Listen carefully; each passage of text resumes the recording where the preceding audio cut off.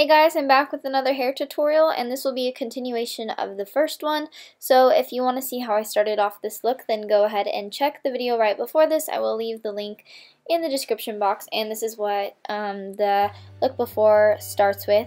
So I'm starting with the right side of the head, and I'm just taking a chunk of hair from by the ear, and I am just twisting, and I'm going to add more hair as I go. Casey has very thick hair, so the reason I wanted to get so much hair out of the way is just so I had more little small pieces to work with in the end. And then I'm just twisting some from the left side, so I'm doing the same thing as the right to the left, but I am, instead of meeting in the center, I'm meeting into more towards her left side, so that way it's a side ponytail. And I've decided to gather these, so what I'm going to do is just twist the right more and then twist the left more. And just take a rubber band, and I'm just going to rubber band these together so they are nice and secure, and this will be the start of our ponytail. And with leaving these pieces without being pulled up and such, leaving this down will make the ponytail look a lot longer and fuller. So I'm just pulling this to make sure all the twists are tight to the head and nice and secure.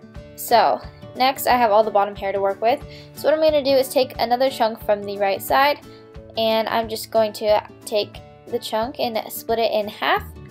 And once I split it in half completely, I'm just going to twist it around each other, and this makes kind of like a rope effect. So I am not adding more hair, I'm just twisting this all the way down.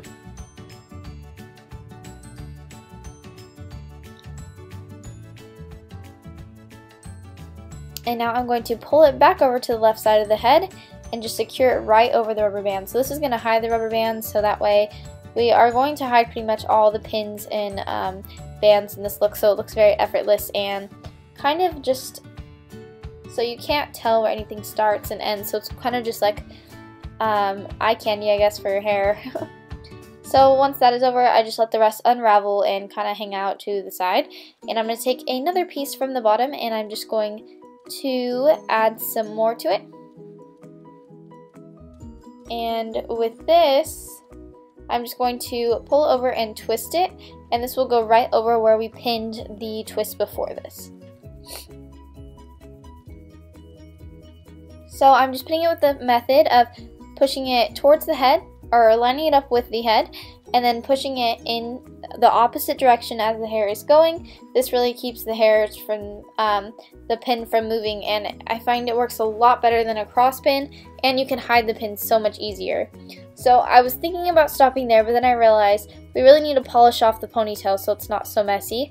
So I'm just taking the top piece from the from the rope braid part, and I am just going to wrap this around the ponytail pretty tightly so that way the ponytail has more volume from the tight spot. And I'm just going to take a bobby pin and pin that, and again I'm just pushing it straight in and then down.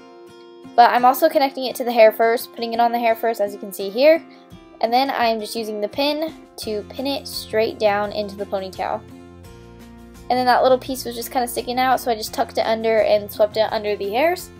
And now it's all nice and swept to the side, and I'm just kind of fixing the top here, and there you go. So this look turned out pretty elegant. I actually really love it.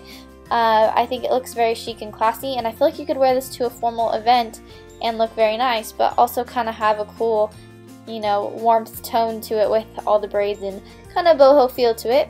So I really hope you guys enjoy this tutorial, and please subscribe, comment, and like. I'd love to hear all your guys' comments, and stick around for some more videos. Bye guys, love you. Mwah.